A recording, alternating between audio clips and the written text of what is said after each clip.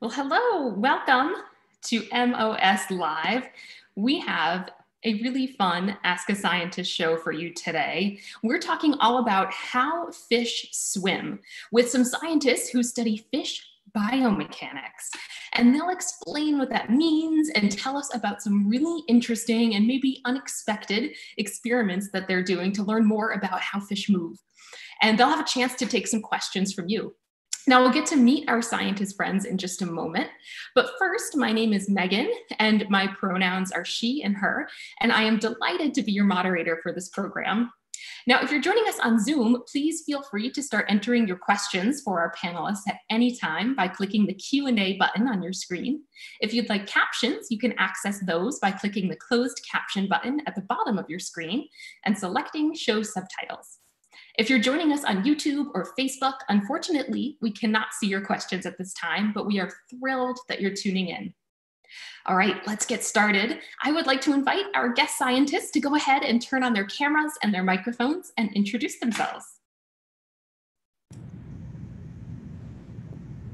Hello, hi, I'm Cassandra Donatelli. I am a postdoc at the University of Ottawa in Ontario, Canada. And I study the way fish move based on their body shape. So if you've seen fishes in the store, you've probably seen that they have many, many different body shapes, from long and skinny fish to really short and fat fish. And I'm interested in how their different shapes help them to swim. Hi, I'm Keegan. I'm a PhD student at the University of Ottawa, same place as Cassandra is, actually same lab. And while I study some fish swimming, what I'm really interested in is looking at how fish move in environments where you wouldn't expect to find them. So I do all sorts of weird things, like taking a little fish that we have and asking them to swim in kind of thick, syrupy water, taking them out of the water and placing them on land to see what they do in those kinds of environments, and then try and backtrack and figure out how they've managed to move in whatever way they have managed to do so. And I'm Eric Teitel. I'm a professor at Tufts University in the biology department, and I am studying right now how things work inside of the fish. So how the muscles work and how they make the fish move, and how the fish's nervous system tells the muscles what to do so that they can swim in different ways, or swim faster or swim slower. Great. Well, thank you so much for those introductions. We're so excited to have you all here. Thank you for being here. And I'm looking forward to hearing a lot more from all of you. So now, before we get to our questions from the audience, I would like to start off with a couple of questions that I have for all of you. But for our audience here on Zoom, remember that you can start entering your questions for our panelists at any time by using the Q&A button. And we're looking forward to getting to as many of those as we can in just a little bit. So now we're talking about how fish swim, or the biomechanics of fish, which from your introduction sounds like it might be a little more complicated than it seems. So aside from this just being a really fascinating topic, why else is it important to understand how fish swim?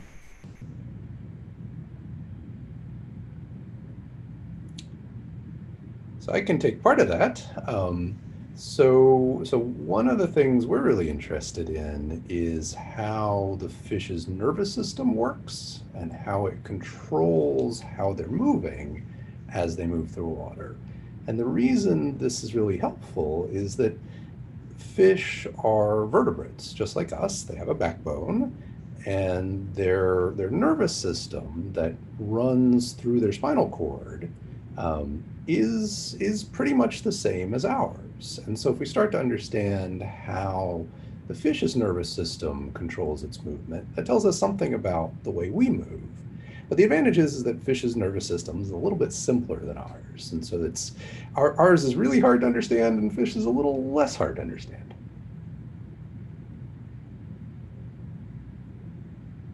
Oh, I never thought about people and fish being so similar, but that's really interesting. Cassandra or Keegan, do you have anything to add to that? Yeah, sure. So another reason that studying the way fish move and their biomechanics is important is because, kind of like going off of what Eric said, they're vertebrates just like us, and a lot of other extinct animals were also vertebrates. So if we can understand the way fish move, and we can understand how their body shape dictates their movement, we can then look back at extinct animals like the bones that you can see in my background, and we can kind of make guesses about how those animals used to move as well. So, and it also tells us about how life evolved on the planet. You know, we have hundreds and hundreds and thousands of species of fish, and some of those thousands of species of fish a long time ago came up on land and evolved into land animals. And so as we're understanding all of the different, the mechanics of how fish move today, it tells us something about older fish, but also tells us something about how we got the fish we have today, and even something about how we got the land animals we have today. I bet Keegan can tell us something about fish on land in that respect. It's a very nice little segue for me. So, I mean, that's why I'm interested in figuring out what the fish that we have can do on land, for example. So we have fish that have some of the same shapes and maybe fins that are similar to what fish that might have first moved onto land way back when would look like. And so we can take these fish that we have now that are living now, and we can play with now and see what they do in a terrestrial environment, and see whether or not those changes are similar to some of the changes you saw during the evolution of terrestrial vertebrates.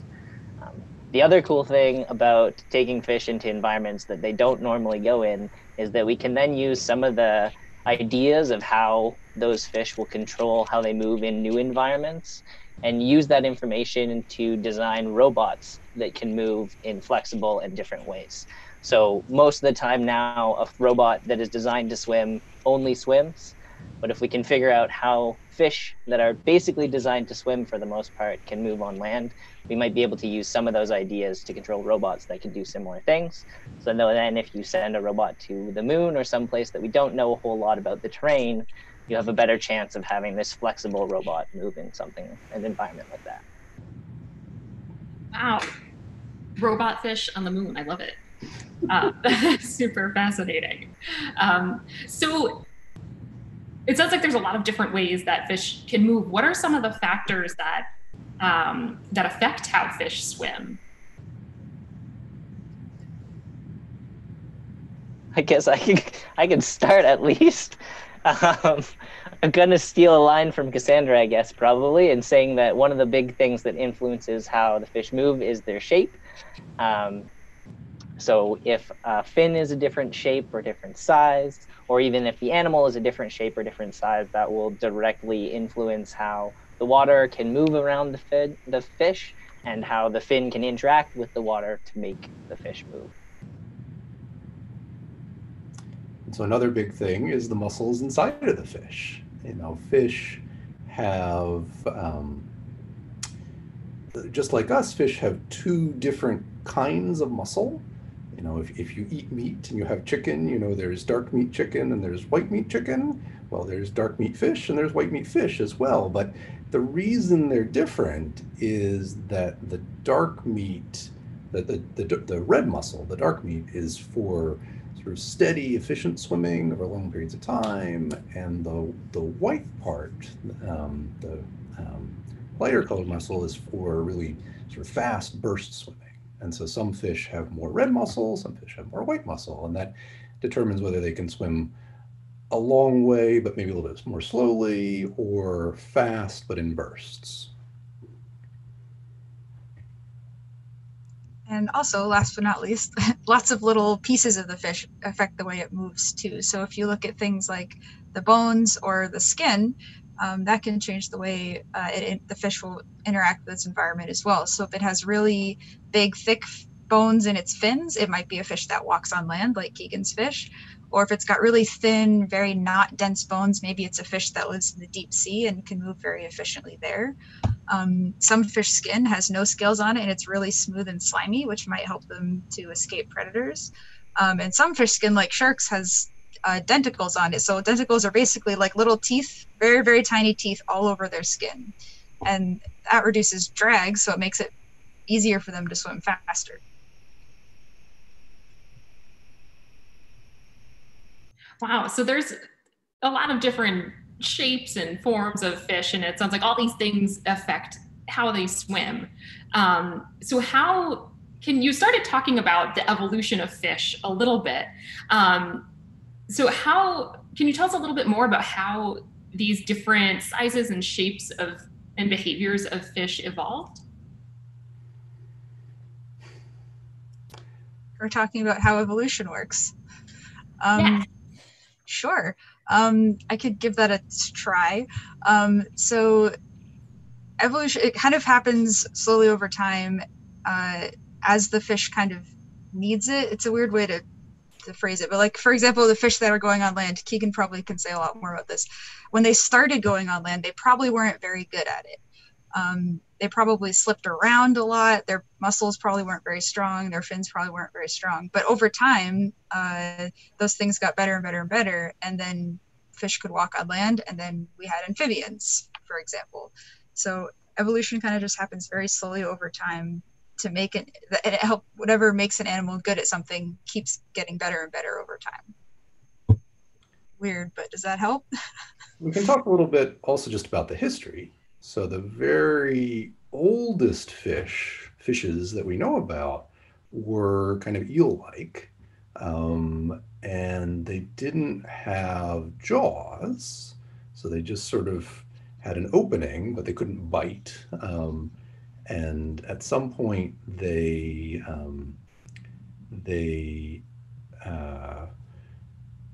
sort of really important thing was actually, I mean, this is for us too. They evolved to stiffen up the backbone, and they started getting harder elements in there, and that let, if you think like a worm, if a worm tried to bend from side to side to swim, it's just squishy. The whole body would just kind of squish up. And so what really helped sort of early fish get started was the fact that they evolved a stiff backbone, and that let them pull it from one side to the other, which gives you that tail moving from side to side. And then sort of gradually other elements in the body got stiffer. They evolved jaws so they could bite things. And then we started to get all of the diversity of different body shapes that we have. But that sort of original kind of eel-like form is still around. We still have some fish that look like that as well. Great. Thank you for tackling that tough question. Evolution is never easy to explain. So now, before we move on to audience questions, which we're getting some really great questions, and I'm excited to get to those, I just want to ask really quickly, what excites you the most about studying fish and the way that fish swim? I just think they're beautiful. I think I can watch them swimming around, and the different ways they move, the different body shapes. It's wonderful to watch. And the more I learn about it, the more I understand about it, the more it's interesting just to watch fish swimming around.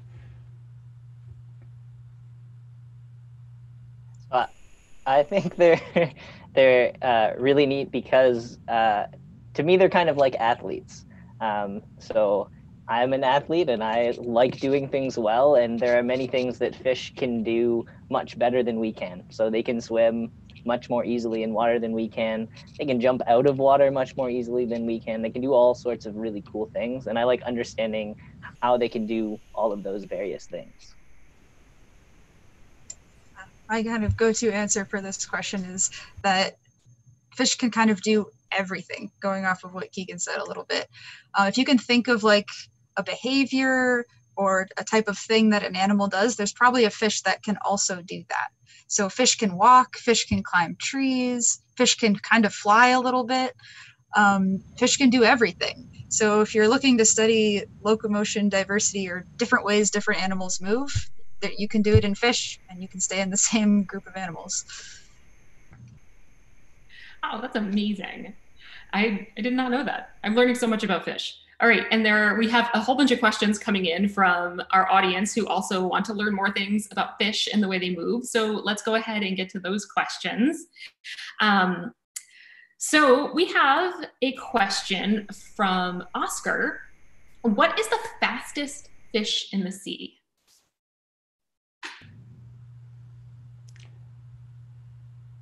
Pretty sure it's the blue marlin. I think that's the one they've clocked at the fastest, if I'm not mistaken. What do you think, Eric? Does that sound about right? Sounds about right to me. I mean, there's a group of fish, the sort of marlins and some of the billfishes, some of the tunas that are all really, really fast. And it's really hard to say which is the fastest, because somehow you have to, keep up with them in a boat, but also not, scare them off or mess up how they swim. So it's actually kind of tricky to say which one is really the fastest, but there's definitely, those are some of the fastest. Are there any characteristics of really, really fast fish that are similar among the fastest of the fish? This is one really cool thing about evolution, I think, is that there's this group of really fast fish, so the marlins and some of the billfishes and some of the tunas, and they all have this really sort of wing-like tail. So if you imagine the tail almost looks like an airplane turned on its side, and it's really streamlined, and it sort of tapers down to that wing-like tail. But then there are some sharks, which are nearly as fast. And if you look in those groups of sharks, you see that same shape of the tail, the same shape of the body. And so evolutionarily, they've sort of figured out what's going to be the fastest shape and sort of converge to the same kind of body. Cool. All right, so now we have, this is interesting. And Cassandra, you just kind of brought this up. I have a question here. How do fish go up fish ladders, and why is that helpful to them? What is a fish ladder? Go ahead.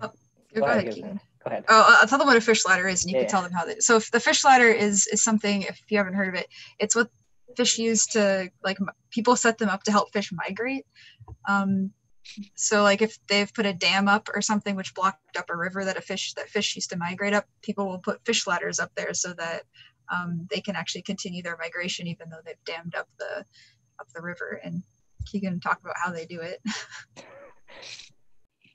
So I think usually these are for things like salmon and those sorts of things. And so salmon are pretty good at jumping out of the water. So if you imagine kind of basically a little set of stairs where the water gets gradually higher, the salmon can jump out of the lower water level and into the slightly higher water level and do that over and over again to get up the really tall dam.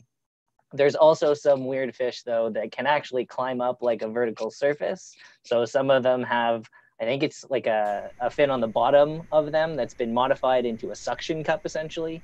And they can use the suction cup to stick to something and then jump up a little bit and stick again and jump up a little again and stick again. So there's kind of different ways that different species have managed to get up things that you wouldn't expect a fish to be able to get up. So one of the fish that I mentioned early on, I said that very early fish didn't have jaws for biting things. So one of the fish we study in our lab is one of those fish that's still around, and all it has is kind of a sucker. And so they're called lampreys, and they can suck onto a wall and jump up and suck on a little bit more. And they can actually go up pretty straight vertical surfaces sometimes. Wow. I was thinking when you started answering that question that, I was picturing fish actually climbing a ladder, which seems silly, but it sounds like there are fish that can actually kind of do that. That is super cool. Aren't there like polypterus-like studies where they climbed a sort of ladder, like a ramp with little slats on it? I feel like I remember reading about that at some point. But yeah, I think they can climb. They can almost climb actual ladders. So cool. Yeah, they've looked at fish sort of pushing against pegs. Yeah. So going up sort of a slanted surface, if you put just a few pegs here and there, they can kind of wrap around the pegs and push themselves up that way. So it's not exactly a ladder, but it's not too far off. But that's not a fish ladder. A fish ladder is more, it should be called a fish staircase. Yes. All right, so let's get back to our questions here. We have another question about how long fish can swim. So are there some fish that, like we think of land animals, like a cheetah can go really fast, but only for a short period of time, but then like wolves have more stamina. Are there fish that are like that? Can I take this one? So, and can I show a video? Yes, please. So, all right, let's see. I'm going to share my screen.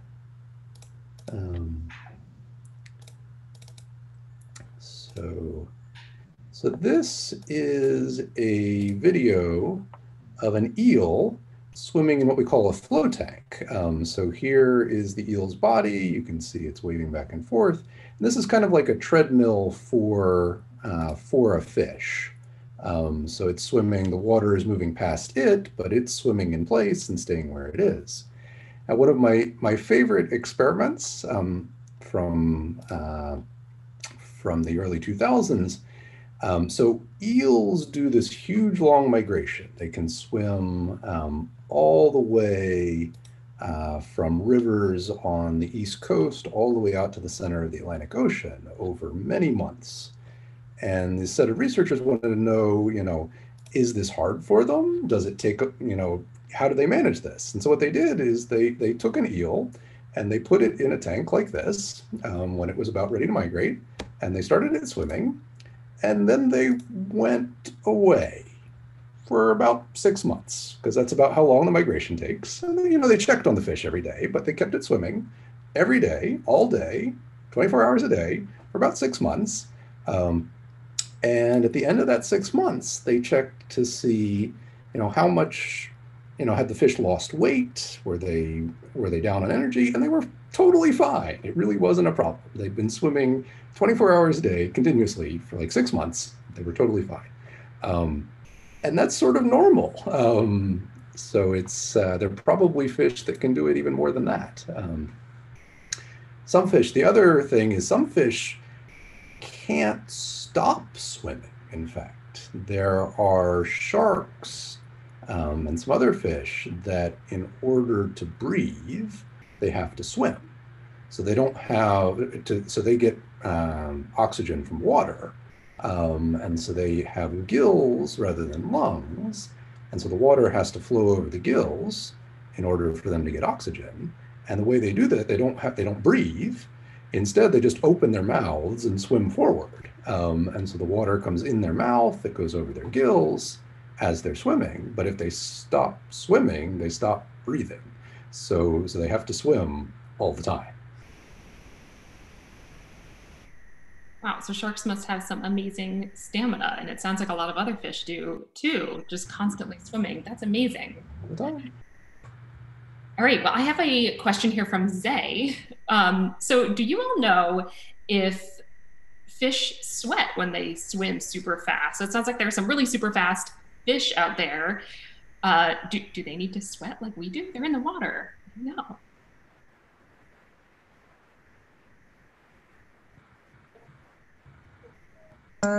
Good. Hi. Fish don't have sweat glands, so they don't really sweat like we do, but they do have liquid on their skin, so they have a slime coat, and it's exactly what it sounds like. It's a thick, depending on the type of fish, a thinner, thick layer of slime that goes around their whole body, and it doesn't help cool them off like our sweat does, but it helps them. Basically, a lot of the things it does, it helps keep stuff from sticking to their skin, so it helps them not have parasites. And for some fish, it helps them fight off predators. So if a predator bites onto a fish, they can slime more, and that slime will get into the predator's mouth, and they'll let go because they don't want to have a face full of slime. So no, they don't really sweat, but they do slime a lot. I never knew that. Slime is such a cool fish superpower. All right. So we had some questions about sharks and sleeping, which Eric answered. which is super cool. I had that same question as well. I wondered if I had heard that about sharks, that they needed to keep swimming. So we have another question that is about dolphins and fish and the way that they swim. So dolphins swim right kind of like this, with their tail going up and down, and fish swim like this. So do you know why dolphins swim like that and fish tend to swim more side to side? And maybe you can tell us what the difference between a dolphin and a fish is? I could try and do this, and you guys can correct me if I get this slightly wrong. So dolphins are mammals like we are. Fish are not mammals, they're fish. And maybe not the biggest, but the biggest difference in this particular context is the direction that the backbone can bend. So if you think about you or I, we are also mammals, just like dolphins, and we can bend forward and touch our toes, bend back a little bit, and it makes sense for us to bend in that particular direction. Fish, their spine is rotated 90 degrees. So when we bend to our side, that's kind of difficult for us to do as far as we can bend forward. But for fish, it's really easy for them to bend side to side because of the way their vertebrae are interlinked. So there's kind of limits on how much we can bend forward and backwards because of the shape of the little pieces that make up our spine. Fish are similar, they're just in the opposite direction. So fish bend side to side really easily, and dolphins are mammals like us, and they bend forward and backwards really easily. We were talking about evolution before. Dolphins and other mammals that live in the ocean, they actually started off on land and then went back into the ocean. So that's why they have those shapes that are similar to us. They're actually very closely related if you think about like a hippopotamus or an antelope or something that has hoofs. That's the closest land relative to whales and dolphins. So that's why their backbones are weird. But the interesting thing in terms of sort of the physics is it doesn't really matter. You know, once you're under the water, if you're going up and down or side to side, gravity actually doesn't matter too much because they're basically floating in the water. So the pull of gravity doesn't change things too much. So it doesn't really matter whether you're swimming side to side or up and down. Physically, it's kind of the same. And there are a few fish out there, you know, they bend from side to side, and most of the time that means they're keeping their bodies sort of upright. But there's some fish that don't really mind swimming on their sides, and so they'll turn a little bit. There's some fish that swim nose down or nose up. And again, if you're deep enough below the surface of the water, it doesn't really matter. The way the water moves around you is going to be the same.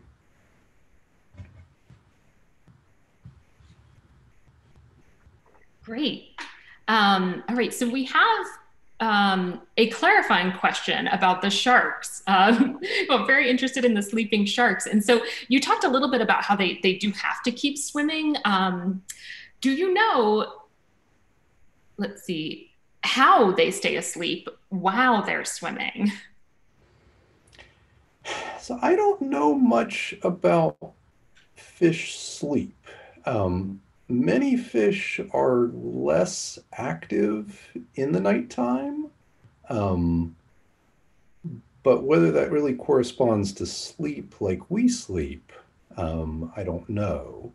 And for the fish that swim all the time, you know, if they sleep, they'd have to do it while they're swimming, but I'm not sure if they sleep. I guess we know a little bit about dolphins. I've heard that dolphins do swim at night, and what they can do is half of their brain, apparently. I haven't read these studies, so it could be myth, but half of their brain sleeps at a time, so the other half is sort of able to stay awake and keep them swimming. But I think, yeah, I don't know. Cassandra, Keegan, do you know anything more about fish sleeping?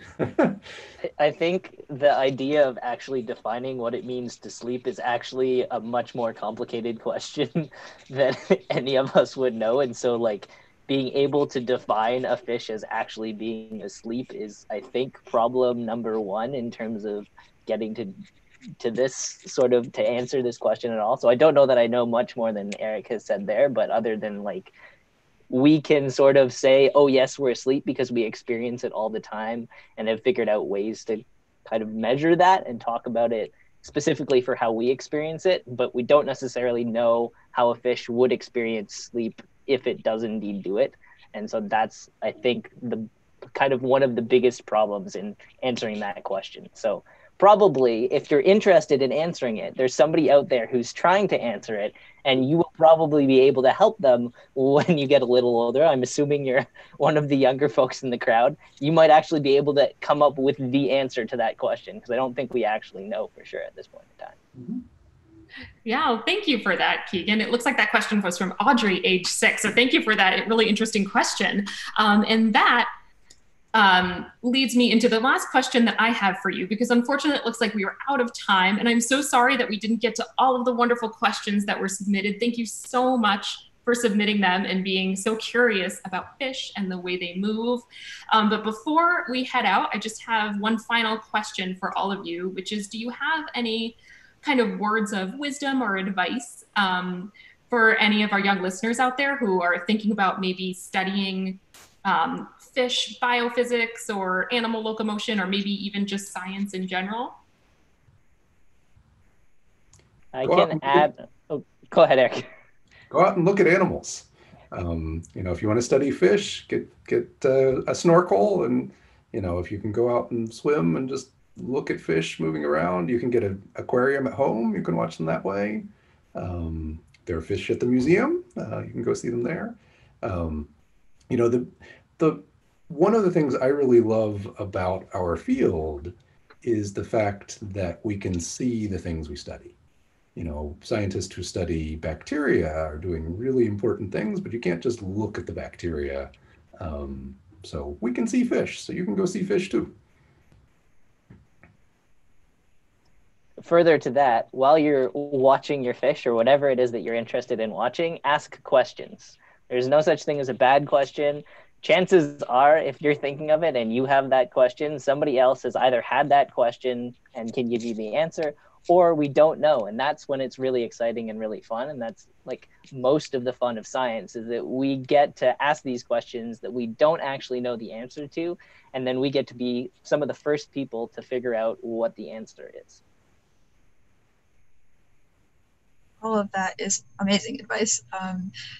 In addition to asking your questions, don't be afraid to reach out to your teachers or folks like us. A lot of the times we're willing to answer questions. If you go onto university websites and find our email, if your parents help you out, or if you're a little bit higher up in the academic train, like if you're in high school or something like that, just if you find a researcher that you think their work is interesting, shoot them an email, because more than likely they're willing to answer your questions for you. We really love talking about our science, so definitely bother us all the time. Wonderful. Thank you so much for that advice. That is really great to know. And yeah, if you want to poke around on websites, go visit a university and check out the scientists. Cassandra has offered everyone up for her questions, which is wonderful. There are so many scientists out there who are happy to chat with you, just like these folks have today. And I thank you all so much for being here. So I'm going to give our wonderful panelists a chance to say goodbye. Bye. Yeah. Bye. Thanks everyone for coming. All right, thank you so much. You can all go ahead and turn your cameras and microphones off. Thank you so much for being here. Now we have a lot more going on over at MOS at Home. So please do check us out on social media, or visit us at mos.org/MOS at Home to see what we're up to. And if you enjoyed this program, please consider supporting the museum by visiting us at engage.mos.org/welcome. Your support will help us ensure that we can continue these online STEM experiences, making them available free of cost and at home. And thank you again so much to everyone for submitting your wonderful questions. We had so much fun with you today, and thank you again to our panelists. And we will see you next time. Bye-bye.